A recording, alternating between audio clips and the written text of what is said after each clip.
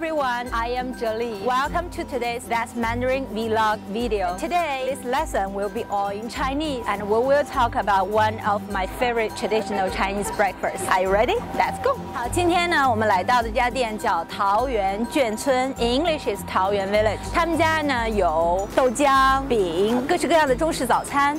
一会儿呢，我们可以进去看一下你想吃的是什么啊？那他们家非常有名的呢是油条、豆浆、豆花。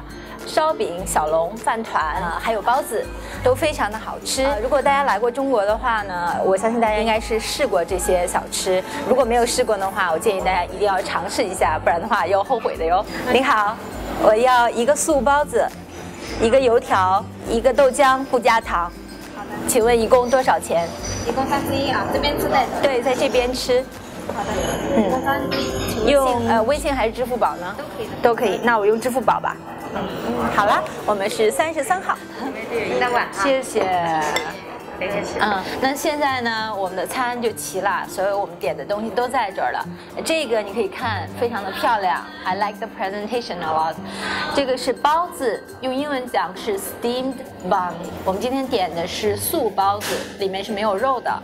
那这个呢是油条，就是 fried bread stick， 有点像墨西哥的 churros 啊。这个呢是豆浆，那这就是很简单的一个中式的早餐，希望你们能够喜欢。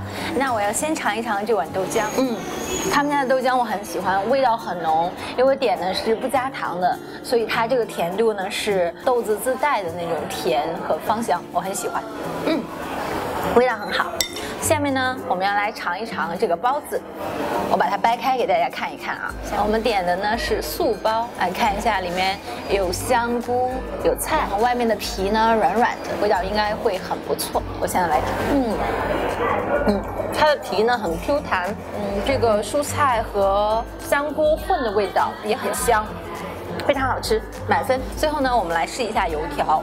这个油条在不同的地方有不同的吃法，比如说在中国的南方呢，喜欢把它和甜的酱一起；也有的地方，比如说中国北方的地方呢，就喜欢吃咸的酱。我呢更喜欢把它这样吃，蘸一下豆浆，然后满满的豆浆和油炸的油条的，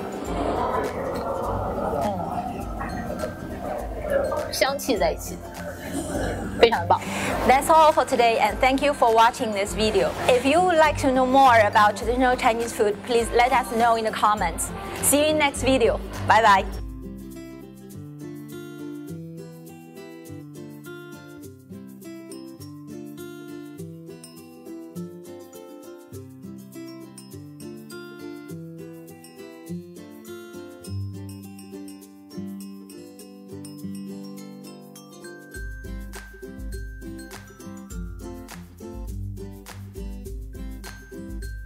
请问一共多少钱？那我用支付宝吧。我们今天点的是素包子，里面是没有肉的，我很喜欢，味道很好，非常好吃，满分。